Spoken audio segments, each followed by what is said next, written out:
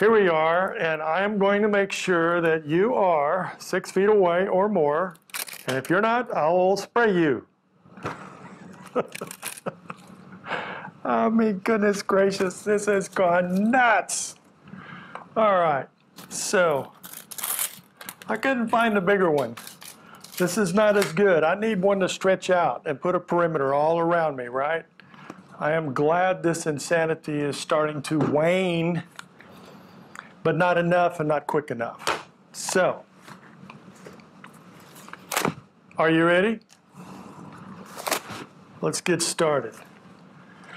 So I wanted to catch up on a number of things. One is we are officially open. I'm going to have to adjust to that.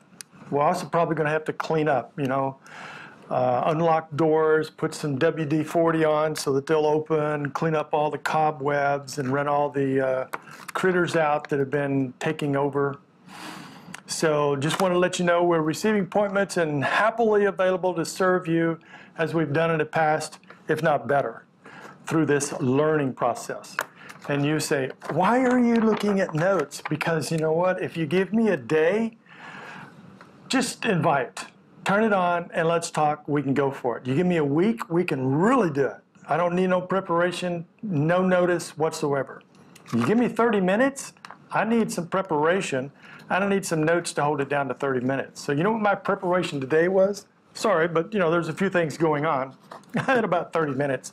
So we're going to do this. Also, we have lecture videos that should be posted within a week. So I told you before that we found some videos, and that's great. And I am going through the process of learning how to get those online for you. So I hope to do that soon. I did run across one that will not go on because I was speaking too much truth that, I always speak the truth. But I was speaking the truth that rubs the powers that be the wrong way.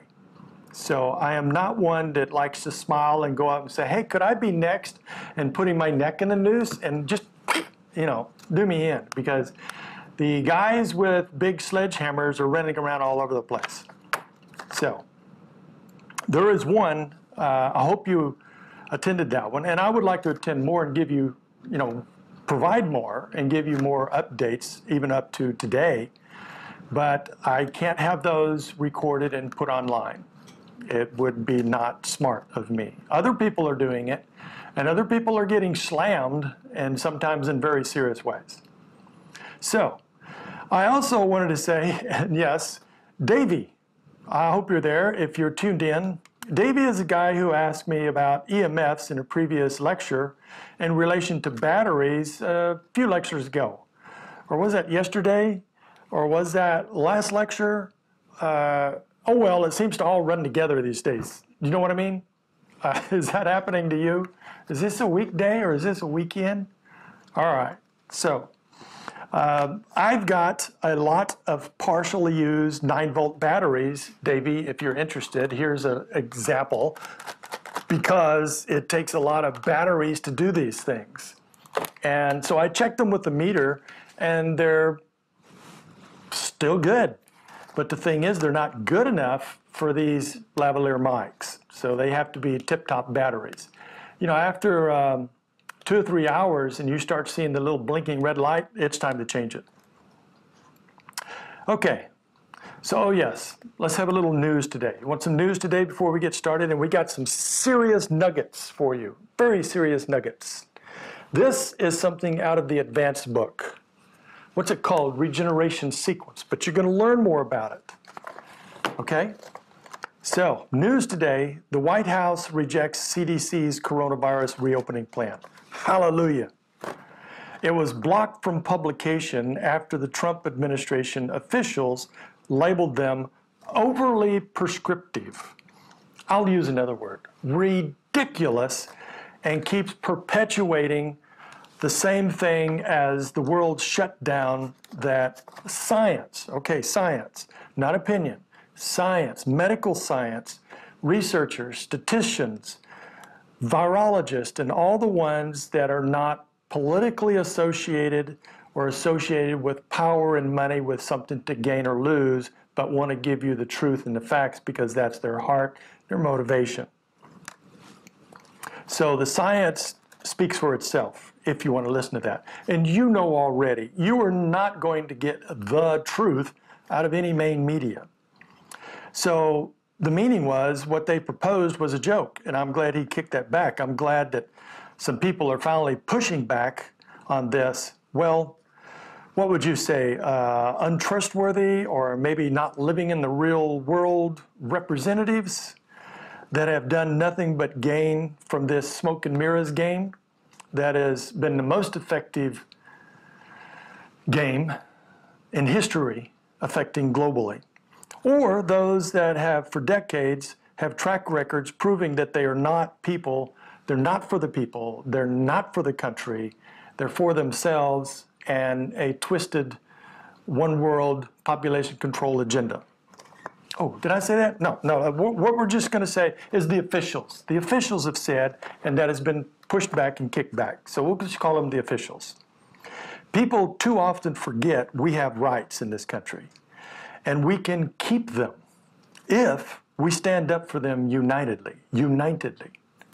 When we don't, they'll be gone in a flash, because for a long time, people have been trying to do away with our Constitution and what has made this country so great, unlike any country in the world or that has ever been. And that speaks by how long our Constitution has stood, longer than any country in history. We don't want to lose that. I've got one more tip and then some, you want confession time? Okay, I'm going to do a confession time and we're going to talk about a couple of other things, then we're going to get the TKM. But here's the last tip on the news. Okay, this is what I heard yesterday from two different doctors, well-respected, well-known, and another source. So this is what I've been hearing in the media and on YouTubes from very respected sources, from insiders. We know that people have been getting paid, hospitals, doctors, mostly hospitals and different ones, for upping the COVID-19 death rate. And we know by the team, the COVID team, that they said from the very beginning, I'm just going to recap here for a second. And this is what, but let me recap and then I'll explain. So the recap is they have said on national news and on the networks over and over and over, we are going to count anyone that dies in the United States, whether they had any other disease, any other problems, whether it was kidney failure, heart attack, stroke, whatever, if they had the COVID virus, we're going to count that as a COVID death. Got it? So that skews the numbers. Let me add another one. There's been many, many reports from many sources that people are being called a COVID death that had nothing to do with a virus, in fact, didn't even have a virus of any type. Not the flu, not a common cold, nothing. Well, why? There's been rumors of payoffs. Okay, now direct from the horse's mouth, and no, I'm not going to name names, is that there was a man recently that died, went in with cardiac problems into the hospital, and he died of cardiac arrest, okay? And the family wanted to know why on the certificate it was listed as a COVID death, because he didn't have a virus, he didn't have COVID or anything else. So they were a friend of another doctor that, I'll just summarize it, what they found out is that there's $13,000 you get for every COVID death that goes down for the hospital. $13,000. So you mark it down as a COVID death, hospital gets $13,000 from this stuff that's going on out here. That's unheard of. That didn't happen before. It's happening now because it pushes the agenda. So the statisticians, the independent people, worldwide and in this country, the ones that are not politically or power or money controlled, the oversight groups that are not tied in for other purposes, what they're saying historically, we're never going to truly know what the accurate numbers for COVID-19 deaths are. Not even a general ballpark. They have been skewed so much. All we know for a fact, by all the evidence that's been presented, is that it's far, far less than the official numbers. But we'll never truly know because nobody's taking an accurate count. So, news for today. So, now that I've gently presented the latest news, let's talk about where I have deeply fallen in these times of voluntary incarceration. So put on my shame hat. So in my shame hat, I will confess, and let's get down to it. Yes, I found temporarily that I really like ice cream. Okay? Just good old vanilla ice cream.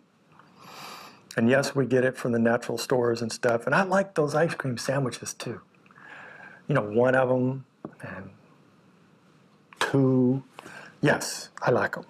More than any other time in my life, even way back before I did natural stuff and changing the diet and knew all of what was going on and what it does to you. And I loved ice cream. No, this is different. I like it more.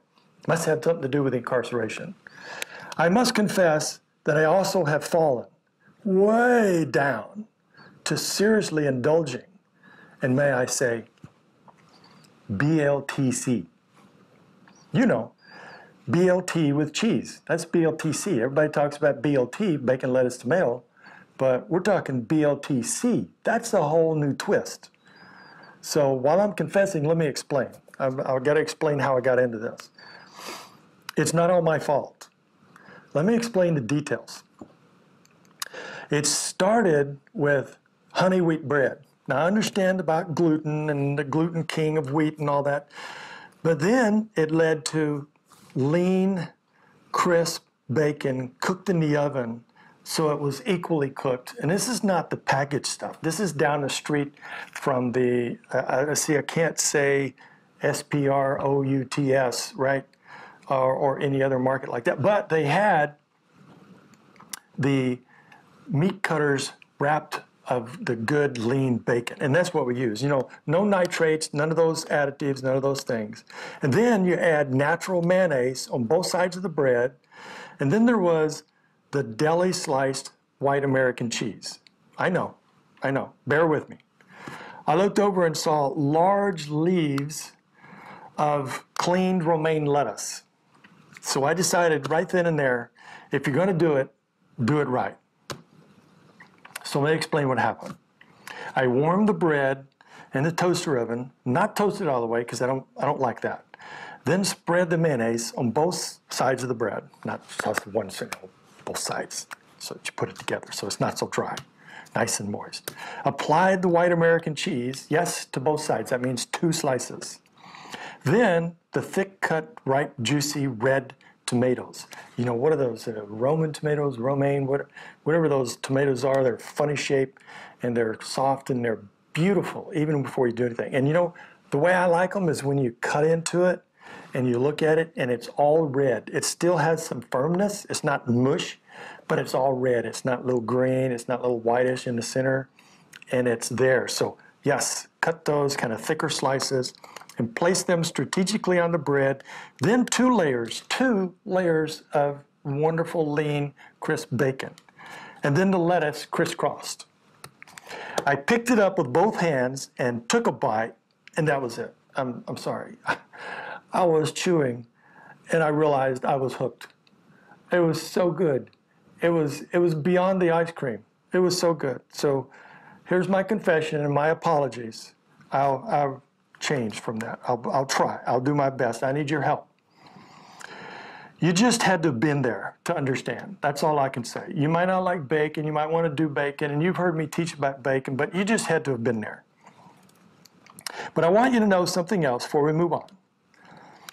That I have done my share, okay? I've done my share of holding up my weight in these times. So I want you to know I've held up my weight. I don't know how you've done, but I've held up mine. So what we're going to do is we're going to move on. We're going to forget about that. I've confessed it. We're all done. And what I'm going to reveal is that in this book that you've heard me mention a number of times, which is called, this is thicker because we did this, look at that thing. It is thick pages. That's almost a weapon. Wow, against all the bad guys. All right.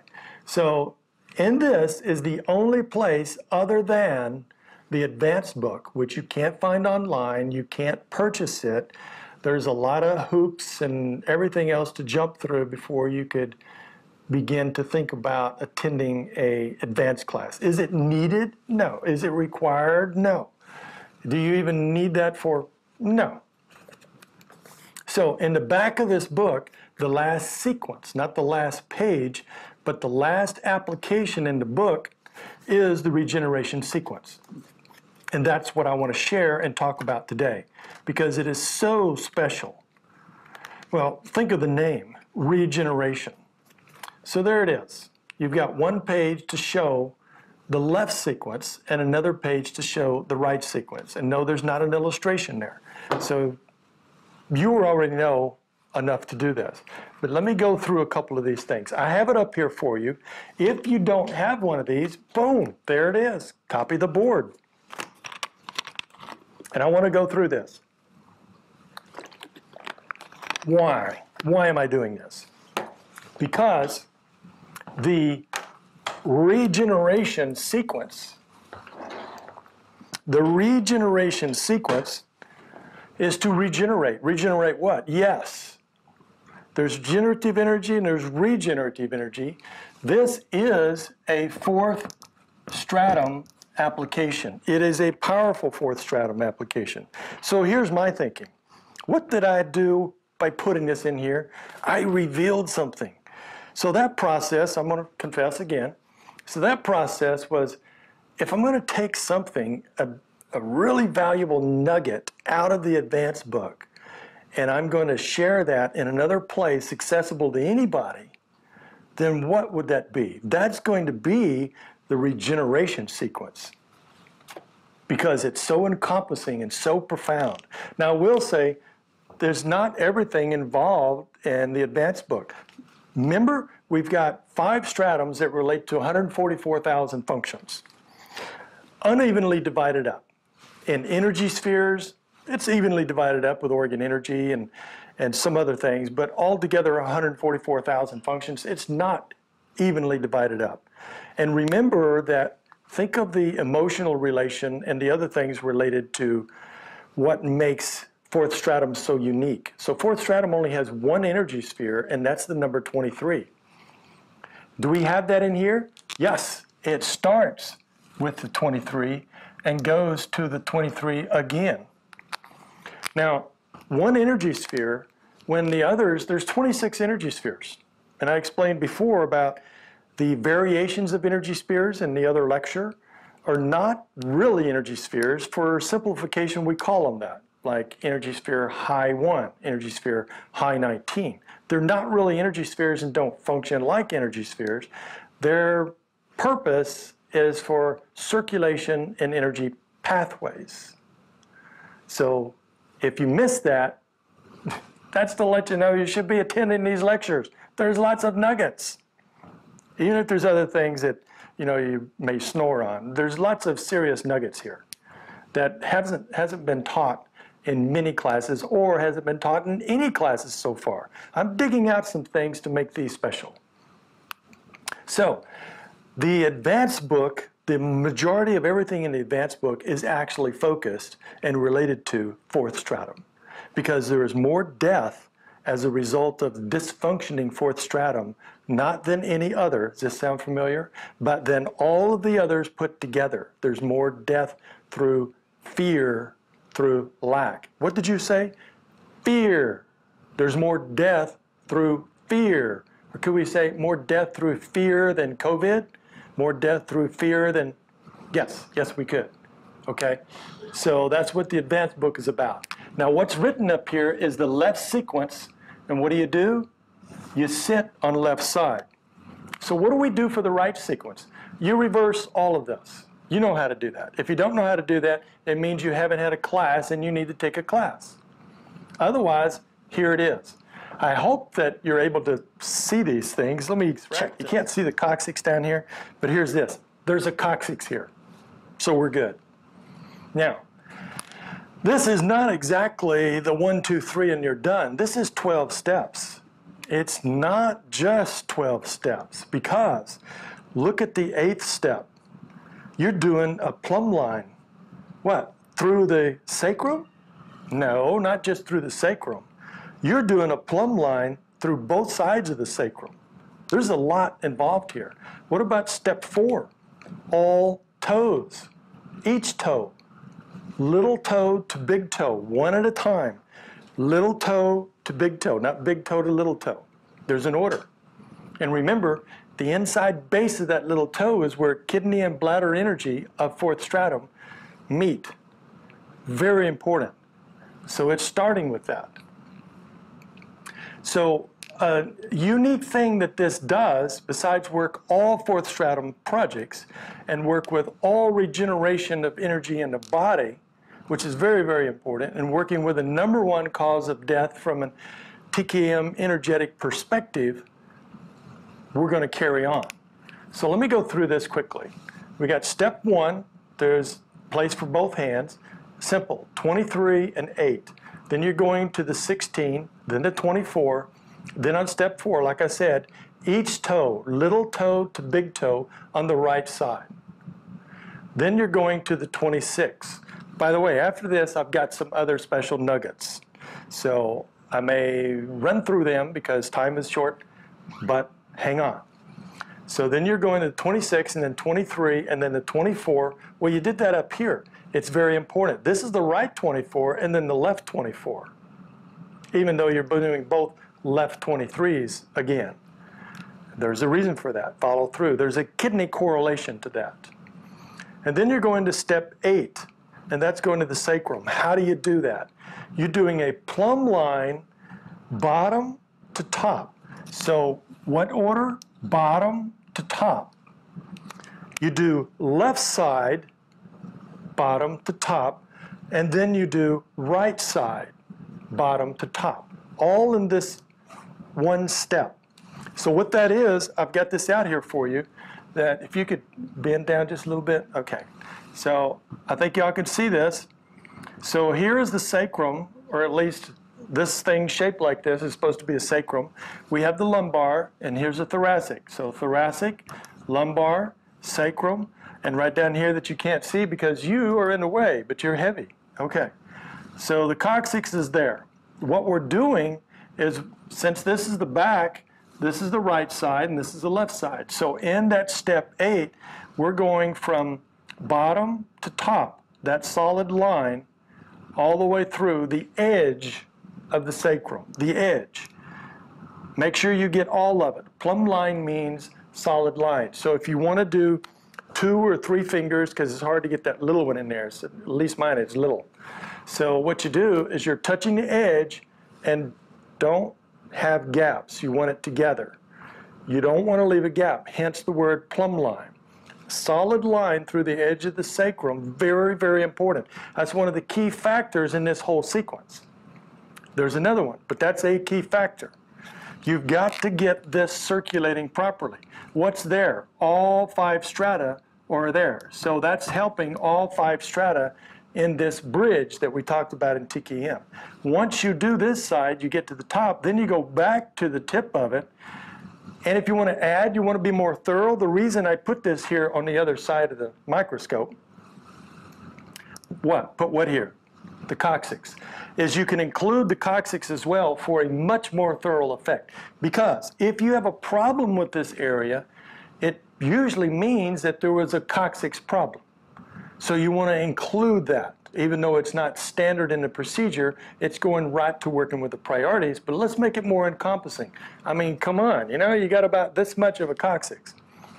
So plumb line the coccyx and sacrum from bottom to top, and after you do it, then do the right side from bottom to top. And after you've completed that, then you can move on. Unless, let's say you have a real chronic blood pressure issue, you have calcification of the coccyx, or if you can't tell, then you know that you have calcification and change of shape in the sacrum, and you're having problems and things related to it in the spine and other things that you learn, then I would come back after I do left side, bottom to top, right side, bottom to top, and then I would go up the center. Tip of the coccyx, up through the sacrum. Wow! Now that's seriously encompassing. You've got to get this open. This is primary. Primary. the bridge. And then you move to the pubic symphysis. What is that? Top center of the top center of the pubic bone. Right dead center, top center of the pubic bone. Then you go on step 10 to the T11. T11 is right here. So here's a divide between the thoracic and the lumbar. These are a little bit larger. There's 5 of them. And you're going to T11. Right on the center of the spinous process, the little bony part sticking up in everybody's spine, except for the ones that are covered a little bit more. And then you go from there, we're picking up to step 11 is up here. That same hand, the right hand goes to the T-tail, and then the left hand goes to L1. L1 is right there.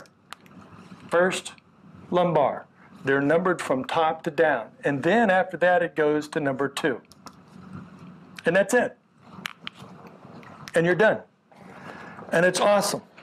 And you need to repeat that as often as possible for all critical, very chronic, that would justify in anything that's chronic related to 4th stratum, and you can expound on that. So I did mention things about calcification in the area, blood pressure issues, spinal issues, and anything you need to work with the bridges and such. Let me give you a couple of other nuggets. These are good. Ready? You want to know a special thing to do for your armpit? No, not really. Okay, you want to know for glaucoma and for cataracts. So, back of the wrist. Holding the back of the wrist, you put your thumb on the palm side. Holding the back of the wrist helps cataracts and glaucoma as a single step. But I'm going to give you more. Now let's break this down. If you put your hand in the center of the armpit, not the 26, the center of the armpit, that is a 3rd stratum relation. That governs eyes. It relates to the opposite eye directly. The center of the armpit. Sometimes if a person, you can feel 1, 2, or especially 3 knots there, then you really, really need help. Or tenderness. How about too ticklish? That's tension. So center of the armpit. So you could, if you're doing this on somebody else and you want to stick your hand in the center of their armpits, you can hold the back of the wrist and center of the armpit. That's going to help the opposite eye. It's going to help glaucoma and cataracts. So let me give you another one. The armpit is directly related to glaucoma. Cataracts are because of undigested dead protein. That can be taken care of a number of different ways. One of the simple things you want to do is you could take non-TKM, you could take more enzymes, especially protease, digest, different things like that. But you need to work on the systems, if you've got that, that also help your body produce these enzymes, like spleen, like stomach, different things that work with your digestion so that it can help. But let me give you a TKM step for this. So if you're holding center of the armpit and opposite 20, that is my 20, 21? Oh, I've been self-incarcerated too long. All right, so we got 20 and then 21. Now you've heard me talk about this with other things, but center of the armpit, going 20 and then 21. Now that's for that eye. It's the same side that you're working for that eye. That will also help. There's interrelations here. One is dealing with protein, one is dealing with pressure. So we want to deal with the dead protein, but we want to deal with the other. And another note here, vision comes from 4s, energy sphere sequence 4 to help the energy sphere 4 function correctly, and a liver energy. So liver energy sequence to help liver energy. All right, got another one for you. How about light sensitivity? There's a number of people that have a period of time of this or it begins chronic with them.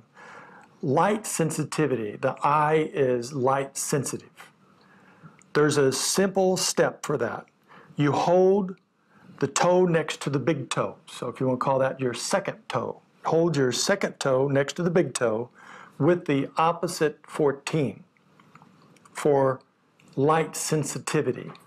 Light sensitivity. Got that? I got one more. Actually, two more.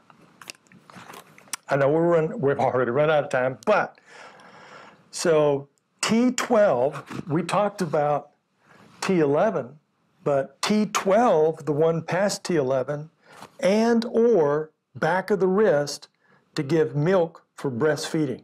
Now, this is a common problem that's actually maybe not talked about that much, but it's out there a lot.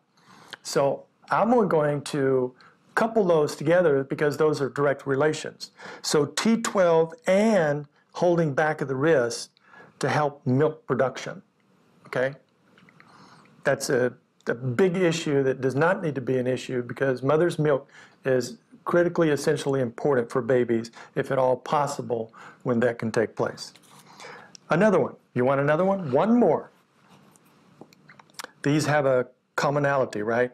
Center back of the wrist. Center back of the wrist helps with motion sickness, morning sickness, and other similar related sicknesses. Back of the wrist. I'm always holding the other side with the thumb. And if the focus is back of the wrist, then I'm usually holding either 26 correlation, center of the palm, or I'm actually going right to the palm side of the wrist. Back of the wrist, palm side of the wrist. So, one announcement. Next Tuesday, we're not doing this at 2 o'clock. We're doing this at 11:30 a.m. And that's probably going to be the last week of doing 2 of these a week. I love it, I enjoy it, but we're moving on, right? And we're open and moving forward. God bless you, and we will see you next Tuesday. Bye-bye.